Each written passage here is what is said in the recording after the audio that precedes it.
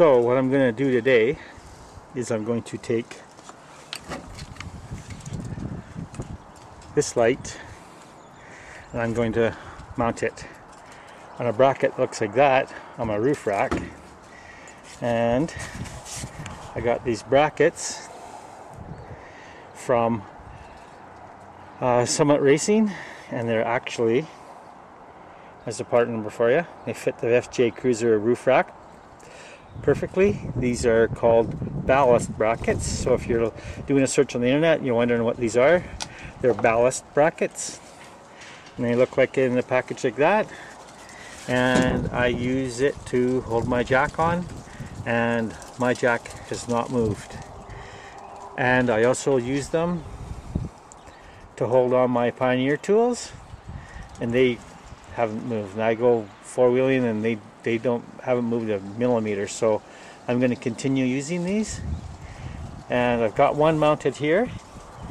And what I'm going to do is I'm going to run wire through the tube here all the way to the front. And in the front there I have my wires inside the tube going down. I put a hole in my roof of my FJ and down the A pillar down into my engine compartment, where I'm going to wire it into relay. So my idea is, with this light having two bulbs in it, 55 watt bulbs, I'm going to have one that's going to be, I'll be able to switch it on as long as the park lights are on, and it'll turn on anytime. And then the other one is going to be run through a relay and run through my backup switch. So when my backup lights come on, I'll have a much brighter light than what the factory came up with. And my idea here, what I'm going to do is on a previous FJ I had this apart already, and I know that this needs a hole in it to get my wire from here across and then down the pipe. And I have a wire fish with me that I'm going to use, and I have to use the top tube, and I have to feed the wire down through the tube and get it down into the hole in the front. But what I'm going to do is I'm going to loosen off all these bolts here and just loosen the pads off. I'm not going to take the roof rack right off, but I'm probably going to take my jack off just to make it a little bit lighter. And then I'll let you know when I get to the next stage of this. I'll shut the camera off, and when I'm ready to start running the wire through the tube and hooking the lights up, and I'll turn the camera back on. So until next time, adios. Okay, so what I've got now is I got a fish, a wire fish here, shoved up inside of the boot of the roof rack, going through the top tube, around the top tube, all the way back,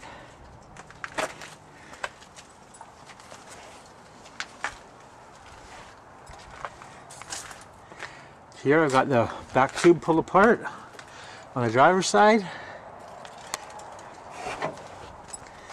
and now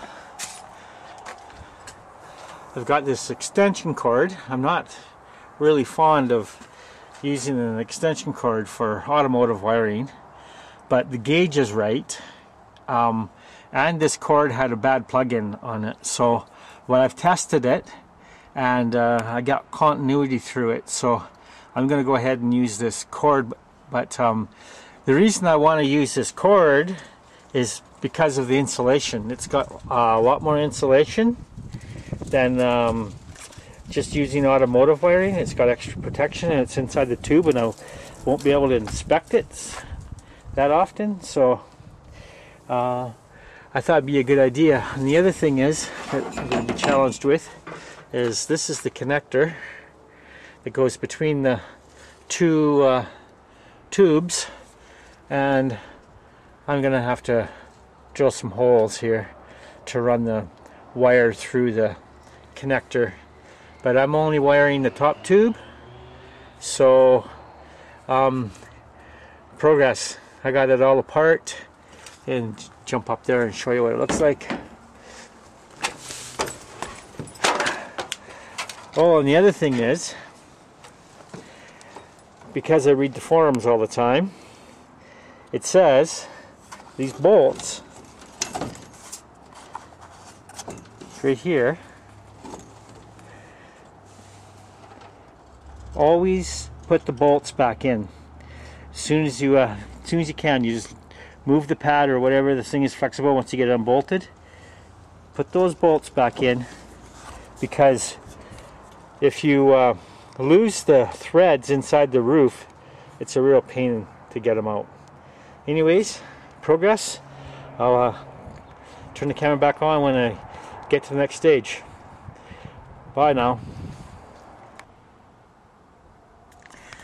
Okay, so now I've got the cord all the way through the tube, and I've got I put heat shrink tubing on the wires themselves and on the where it joins, because it's just seal it up a little bit better so it doesn't have any weird kinks or anything in there.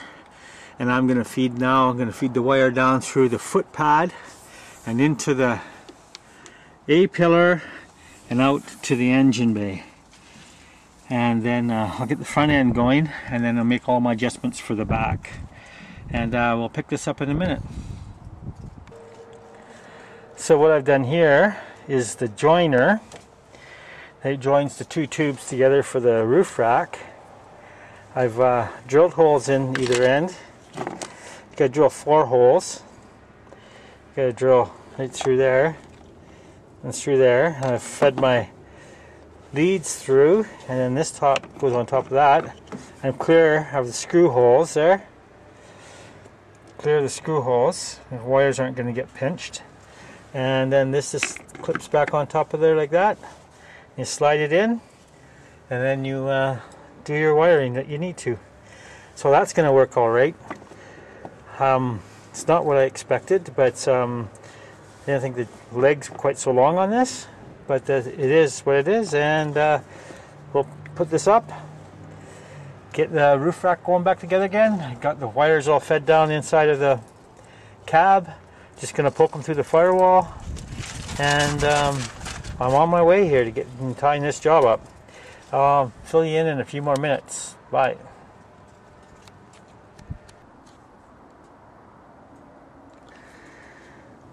So, while I was working on my roof rack here, got my lights set up.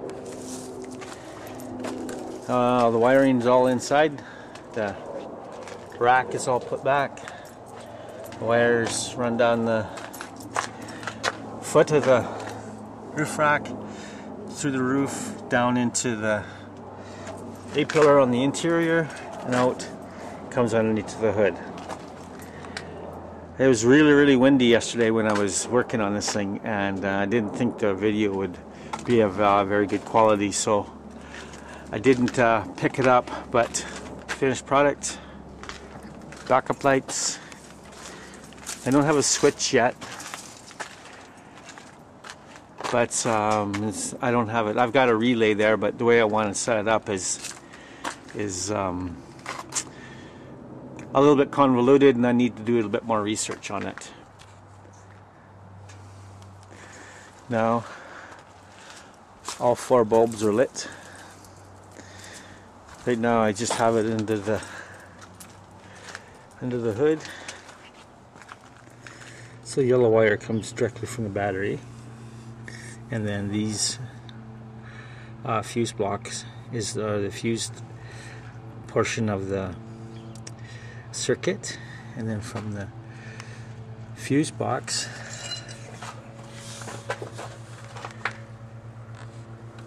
to the relays.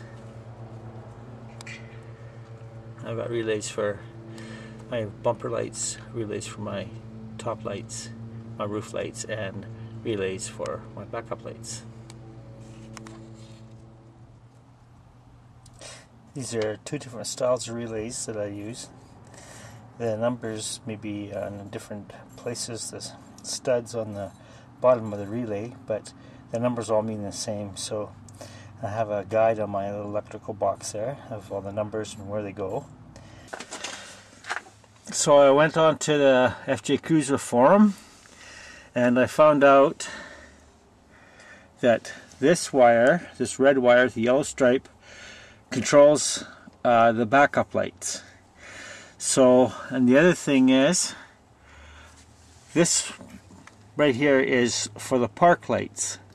So I'm going to have one side of my lights, my backup lights, coming off the park lights, and I'm going to have the other side coming off of the backup light switch. So as soon as I put it in reverse, that wire, once the switch is turned on, will activate the lights on the roof facing backwards. So thanks to the FJ Cruiser forum for good information on there on all kinds of stuff you might want to do with your truck. But here we go. We're had to take the panel off and getting down to wiring the relay. We'll be picking this up in a bit here. Talk to you soon. So this is my console to my FJ Cruiser, and as you can see, for low here, automatic transmission here, cup holder, and this useless little void. Holds a business card and nuts and bolts and whatever very well, but I don't really have any other use for it. On my backup light switches, I'm going to use a rocker switch like this, and I've done my layout. The most important part is get the layout done. So now you can see, using the tools I have and do my best guess, I will cut out where the X's are, but I'm not going to go really tight to the line. I'm going to be 1/8 to 1/6 inch from the line, and I'm going to use my soldering gun here, my Weller, and I've got the plastic tip on it, plastic burning tip. This gets hot and it'll burn right through that plastic like butter. It won't be a problem. I've used it for this before. And then I'll clean it up with a file to get it close, but I'm only going to cut within a couple of inches of the like a 1/16 of an inch of the line or whatever, and then I'll file it down with a hand file to get my switches to fit, so it'll be a nice tight fit. Flat file, two different graduations. This is a more of a finished edge, and this is a little bit rougher. Let's clean this up a little bit and try test fit the switches.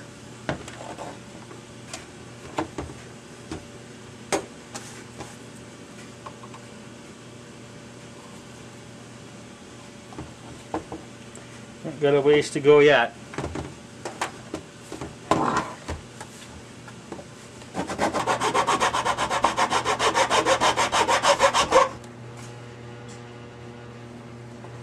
I can still see my line.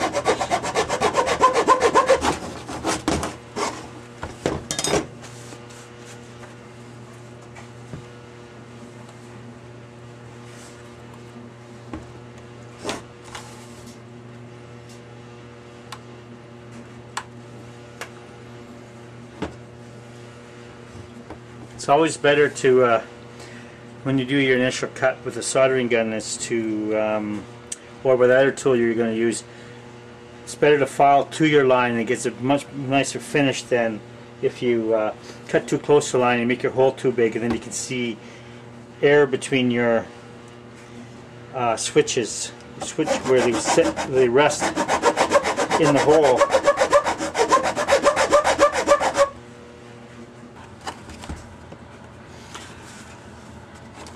Another trick you can do too is you file on an angle like this.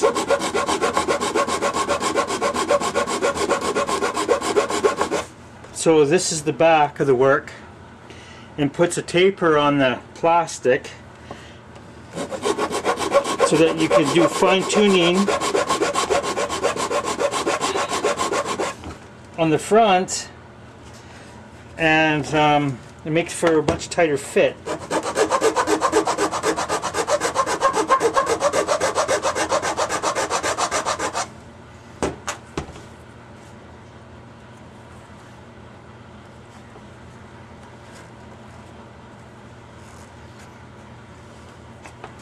Okay, so I can see light now, so that's going to push in. Now I just have to work on getting my ends.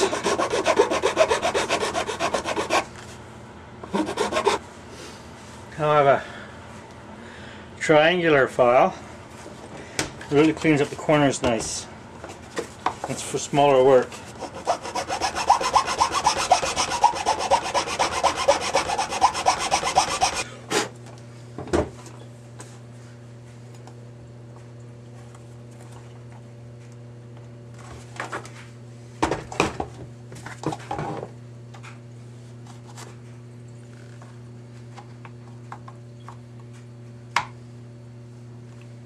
Okay, I can see now. All I need to do is work on getting the end, make it a little bit longer, and it's wide enough now. So it's just a matter of going down to my pencil mark here.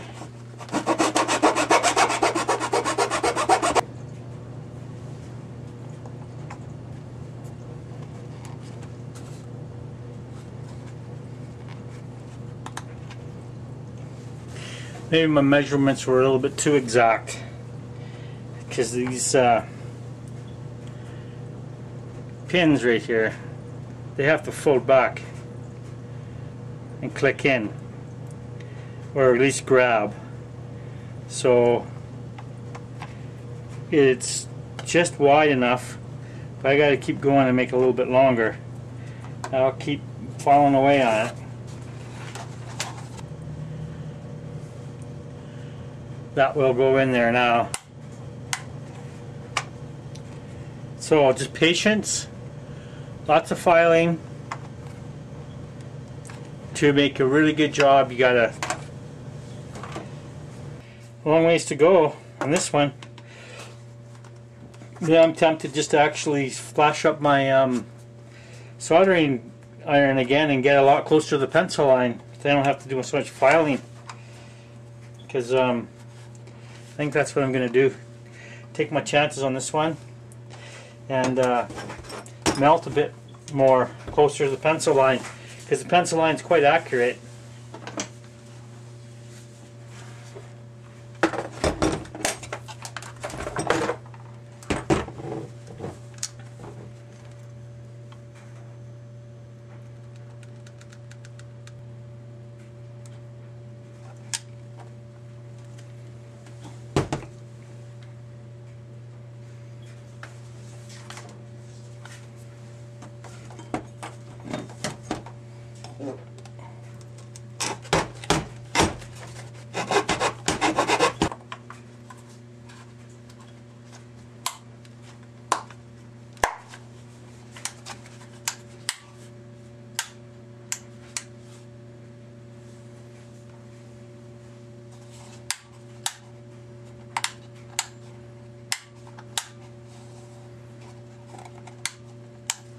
Nice clean job.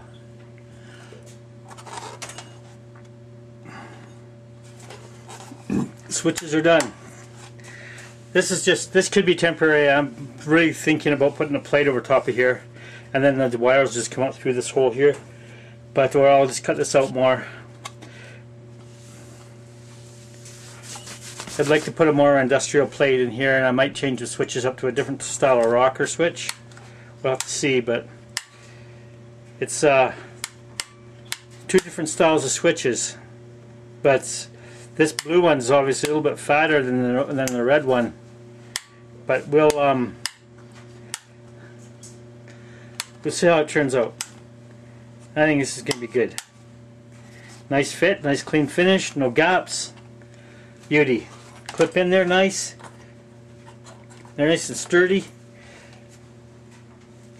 This will be good. So I've got the console wired up. I'm just going to take a few minutes and show you here. how to get your console apart in this Toyota FJ Cruiser. It's pretty straightforward. My console is not the typical console you see, because this here PowerPoint, I've added that after the fact. Got a kind of a little demo on how I did that. But what you do is the FJ has a, this is the Trail Teams edition, so the stick is a little different, but it's basically the same idea on both of them. There's a nut up here, and you spin this off.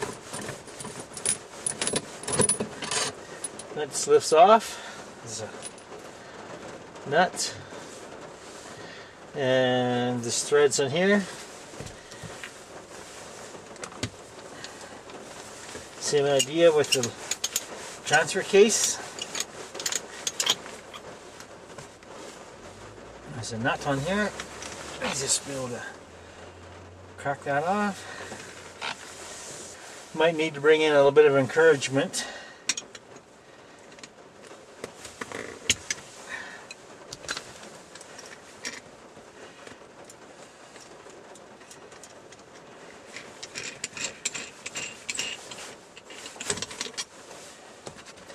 And once you have your levers off, this just pops out for your emergency brake.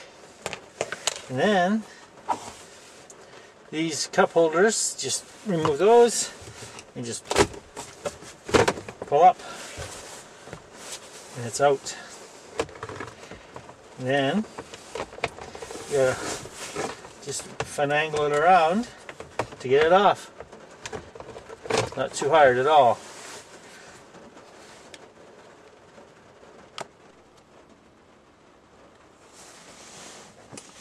So what I've done here is I have taken my wire and I've tied it into an existing wire that's there by the factory.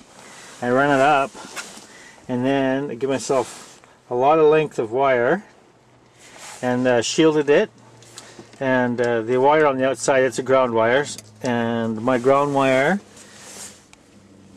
is grounded onto body mount, or I know it's good ground. I've tested it before I did this. And then I wired my switches so that the only way that the backup light comes on is either if the light is vehicle's in reverse, or if the park lights are on. So I can't walk away from the vehicle with the backup light on if the switch accidentally gets turned on.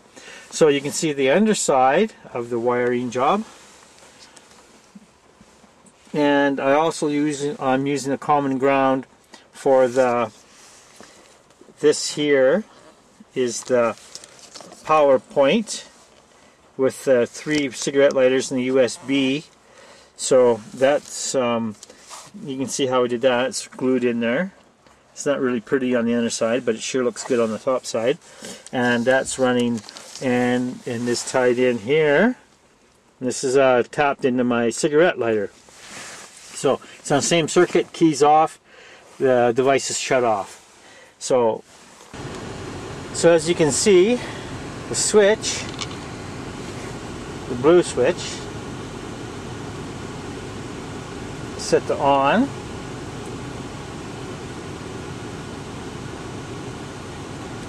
And now I'm going to move the selector into reverse, and the blue switch is eliminated. Put it into park, and the blue switch goes out.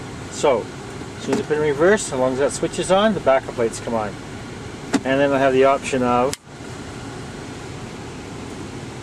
not having them come on in reverse. And then turn on the park lights.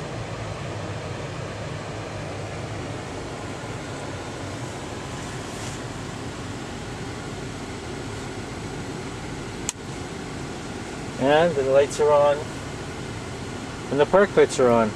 Shut off the park lights, switch goes out. Turn the park lights on, So I might change this later too, so it's just on the key without the park lights being on. But my theory is that if it's dark enough to want to run that light, then park lights have to be on, and then so you can see what you're doing behind the vehicle, rather than just run around with them on during the day and not knowing they're on.